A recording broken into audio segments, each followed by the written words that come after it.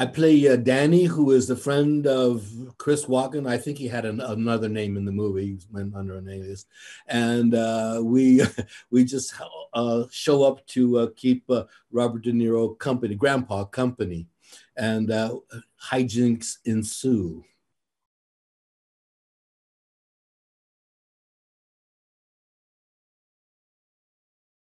I too love working with this whole group of wonderful actors, but it was for me it was great watching their process because each process is different. You know, watching Christopher Walken choose the take he was going to actually use because he would work up to it until that one take that's like stands out from all the rest.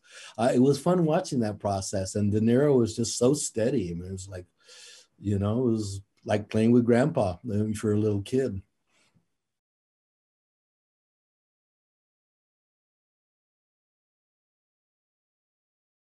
I liked working with the kids too because not only was it great to work with them, it knocked out 50 hours of court mandated community service.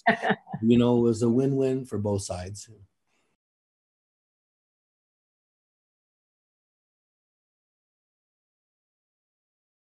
I think comedy should always be played in front of a big group because there's nothing more communal than to hear these giant laughs together, you know, that you might not even laugh at when you're at home by yourself or with a few people. You acknowledge the comedy aspect of it, but to have that laugh out loud reaction to it when the whole theater full of people, it's a thrill.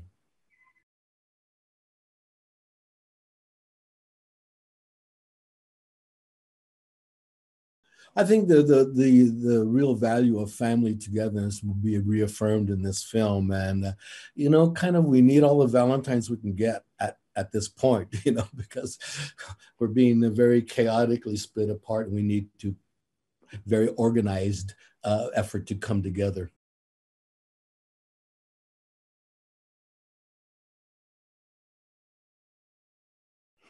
Hopefully, not the popcorn.